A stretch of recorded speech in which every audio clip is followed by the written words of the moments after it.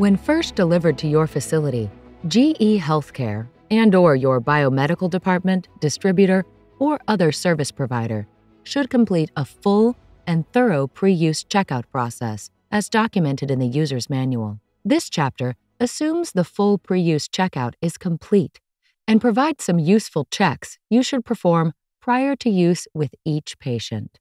Before you turn the device on, you should lock all wheel brakes.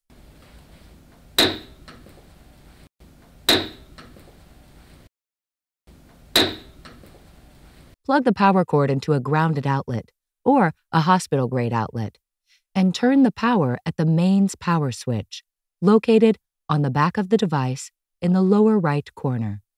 Next, turn on the power at the standby switch on the probe panel. A series of informational screens are displayed. The device is ready for use when the home screen appears. If you do not see the home screen as shown here, do not use the device. Remove the device from service and contact qualified service personnel for repair. Finally, every bed should be equipped with warning labels like the ones shown on this screen. Each side panel should have a sticker like this one next to each latching mechanism and a warning label above the porthole latches. If the end panel has an optional porthole, it should have a warning label above the porthole latch. If you approach any bed and notice any of the warning stickers or labels are missing, remove the device from service and contact qualified service personnel for repair.